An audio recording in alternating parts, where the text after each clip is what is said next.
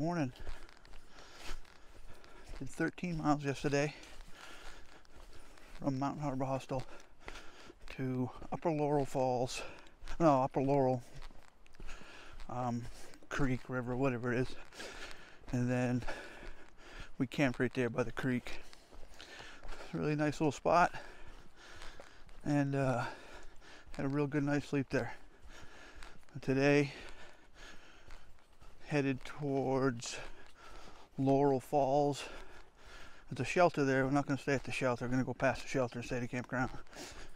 But it should be about a 14.5 mile day. Started out this morning, nice bright day, but I do see some menacing clouds over there. I haven't checked the weather yet. We had absolutely no service last night down there. I haven't checked the weather yet to see what it's going to be today. I'll probably do this on the next ridge.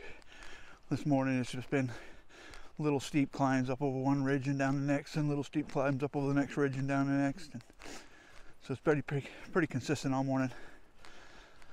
So should be a nice day. Should be, hoping it will be. I made a mistake while I was at the hostel and walked around barefoot, and it's like an old barn, and felt something in my big toe. Of course, I cussing myself all afternoon for not having put my sandals on. They're right next to my bed. And I didn't know for sure whether it was a splinter, because when I got up and I felt the twinge in my big toe, it was kind of like, you know, an awkward step at the same time. So I'm like, oh my word, I hope I haven't done something with my big toe that ends up being the injury that takes me off the trail. So anyway, I hobbled all the way to camp at the end of the day. I got my shoes off, and sure enough, I had a splinter in my toe. So it took some digging to get to it, but I got the thing out, put some Neosporin on it, covered it up with Leukotape, and today I can't even feel it. So that's good. That's real good. So I took care of that. Lesson learned. I'll be wearing my sandals whenever I get to any hostels or anywhere. I will not be walking around barefoot anymore. So, heading north. I'll talk to you later.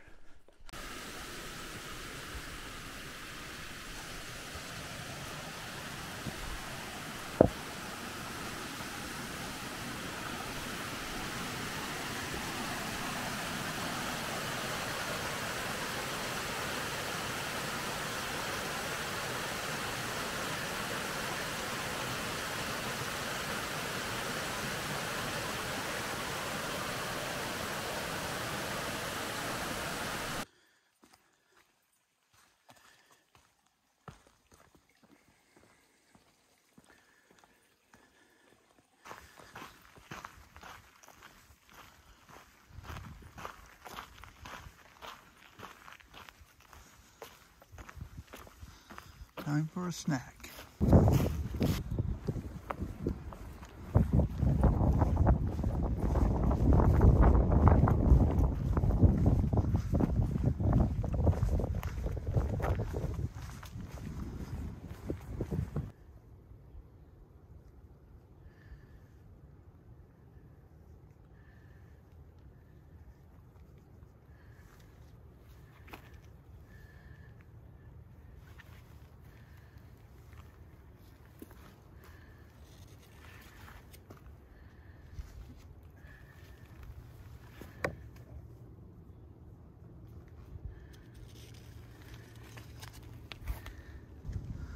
Well, that's a new way to put a mark up. I haven't seen that yet.